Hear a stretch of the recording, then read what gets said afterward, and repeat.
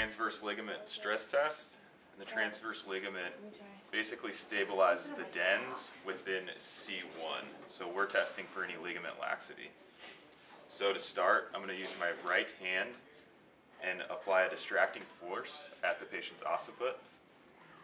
I will then place the radial border of my index finger onto the spinous process of C2.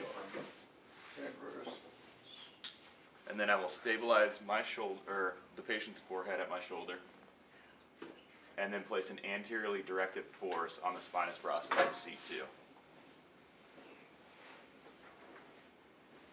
And you should feel a firm end feel with that, so a positive sign would be any ligament laxity.